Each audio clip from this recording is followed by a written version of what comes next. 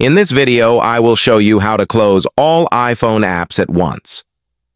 Swipe up from the bottom of the screen, but pause midway through the gesture without taking pressure of the screen. The app switcher will now pop up. Swipe through the apps you want to close and swipe upwards to close them. However, as you'll find, there really is no need to close apps on your iPhone. If the application isn't displaying on your screen, it's essentially not in use, so you don't need to worry about it. Thank you for watching, and please don't forget to like and subscribe for more.